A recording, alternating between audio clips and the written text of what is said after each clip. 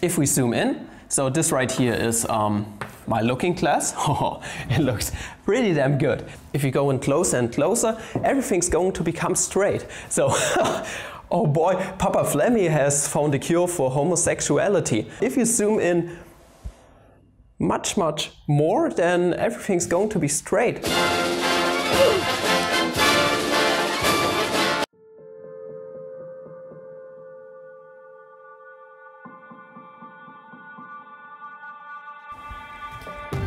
Good morning, fellow mathematicians, welcome back to another video.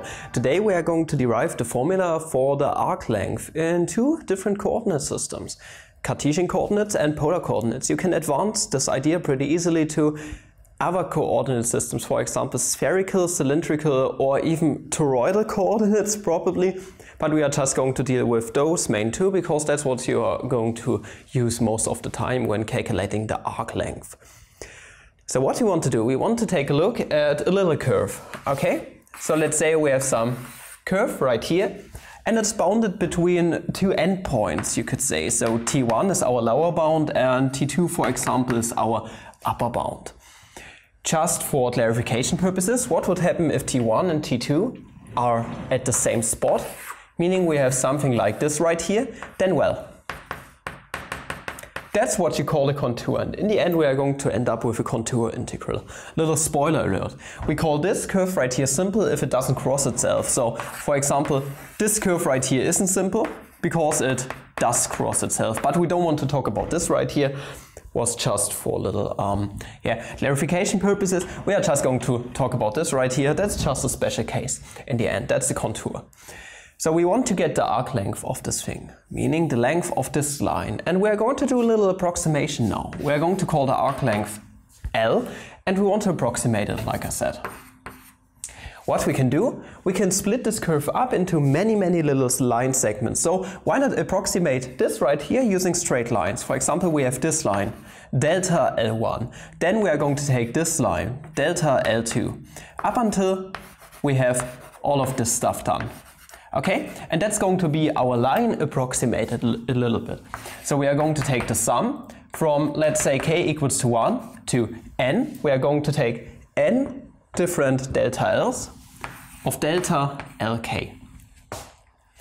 And what we want to do now, we want to make this partition as fine as possible. Meaning, we are going to take as n approaches infinity, we are going to sum up infinitely many little small line segments to get a pretty good approximation of this L right here. So for n to infinity, we are going to get a sum running from, well, k equals to 1 to infinity of our delta Lk's right here. And yeah, this thing right here is just a Riemann sum definition of, well, that right here is just an integral from our endpoints T1 to T2 of, well, now it's a dl in this case. And yeah, this right here is already a formula for the arc length, but this doesn't make too much sense at the moment. So that's one of the formulations, but we can do better. So we can do way better than this right here. Why not take a look at our dl right now? And we are dealing just with a planar curve, so we can do some physicists game right here. So we had this curve right here, okay? And this right here is nothing but our dl at the moment. If we zoom in, so that's a really infinitesimal small little line segment. If we zoom in, so this right here is my looking glass. Oh, it looks pretty damn good. Then we are going to have a straight line segment. If you go in closer and closer, everything's going to become straight. So oh boy, Papa Flemmy has found a cure for homosexuality. Not an offense to any homosexual people out there, but if you zoom in much more, then everything's going to be straight. Even you, my boy, I'm looking at you, Charlie. No, just fun. So we are going to have this dl segment right here. It's going to consist of, well, one part, dx, that's a really small portion of the x-axis, and one part of dy, a really small portion of the y-axis. And as you might notice, we can always construct the right triangle, so that's quite good. Meaning we can use Papa Pythagoras to get that dl squared is nothing but, well, dx squared plus dy squared. If we take the square root on both sides, and dl is positive, it's a line segment. We are dealing with a metric right here, so that's bound to be positive. We are going to get, so dl is strictly greater than 0, that, well, dl is nothing but the square root of dx squared plus dy squared. Okay, coolio. So we can plug this chunk into here. Our region really doesn't change, so we are still dealing with our original endpoints right here on this line. We're going to get an integral from t1 to t2 of, well, square root dx squared plus dy squared. Doesn't look any good right now. Like I said, we are going to play physicist a little bit. You have two choices now. Either you are going to factor out a dx squared, then you are going to get the square root of dx squared. Dx is a positive line segment. Square root of dx squared is going to be the absolute value of dx, but since dx is positive, it's going to be just dx. We can either have an integral running from t1 to t2 of, well, square root 1 plus dy over dx squared, this whole thing. I was factoring this stuff out, integrated with respect to x, or you can choose the other path. Take the integral from t1 to t2 of the square root. Well, now we are going to factor out dy, same argumentation as before. You are going to get, well, 1 plus x differentiated with respect to y squared integrated with respect to y. And those are the two choices you are going to mainly have in Cartesian coordinates when calculating the arc length of a curve. So, yeah.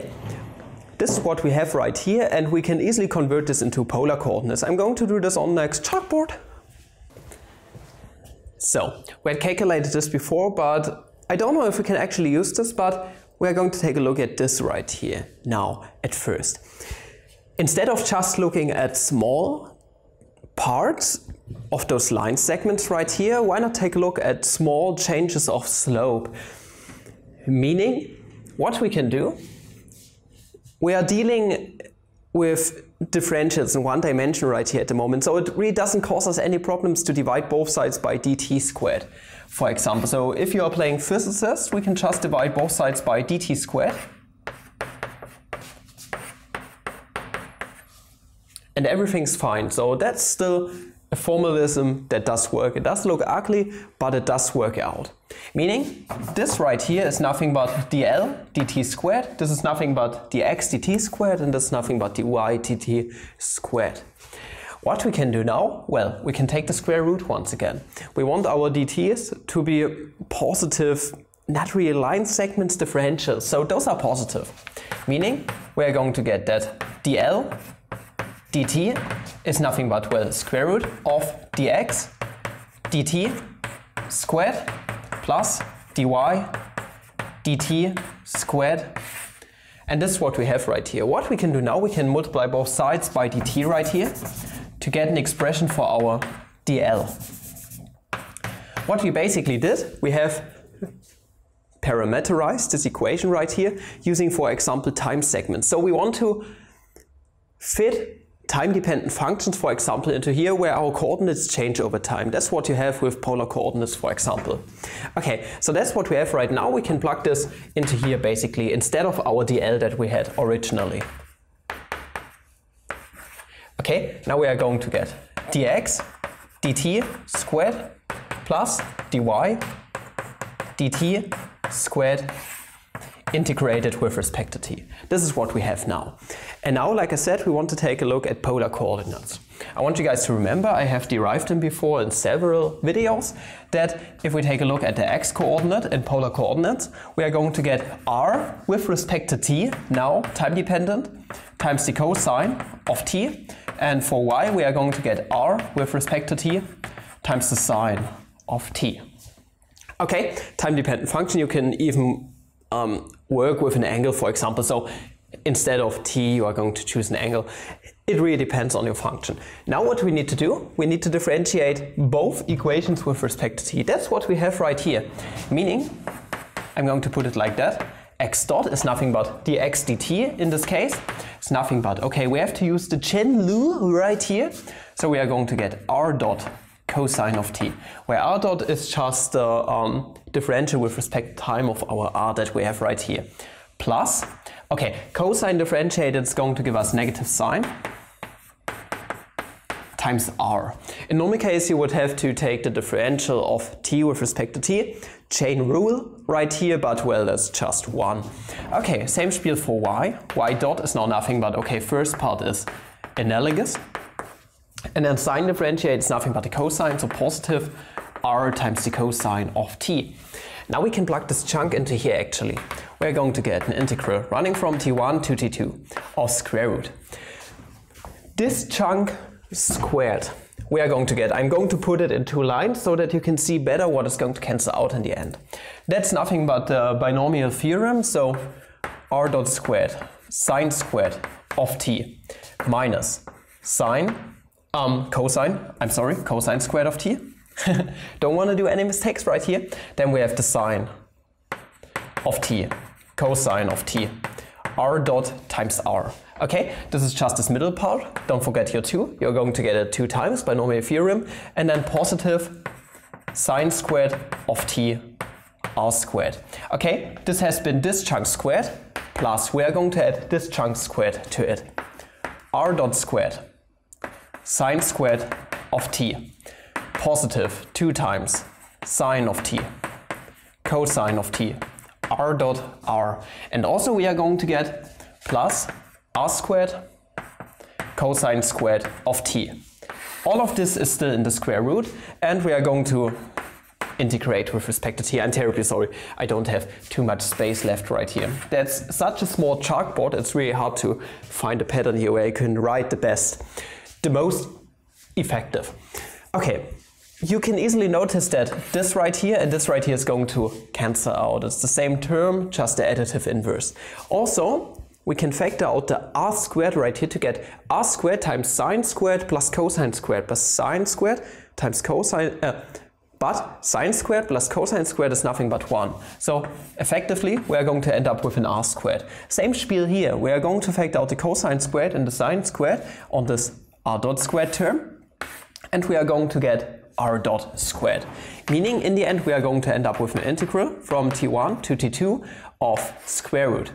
Okay, this is nothing but r squared plus, and I'm going to write it in a different way, namely this is the r dt squared integrated with respect to t. And then we are done. So this is basically it. I wonder if you are going to get the same result if you just do it with this formula up here, but you have to do something with the dt right there with the parameterization.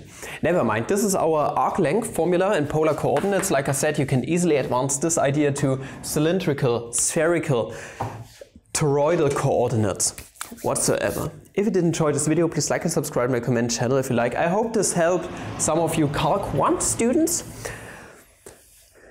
You know how you can support channel a bit more, support channel on Patreon, buy those t-shirts I created. This is not one of them, this is just a regular blank t-shirt, my boys. And yeah, visit my website, my subreddit, also my Twitter, and up until the next video, have a line integral day, I guess. See ya!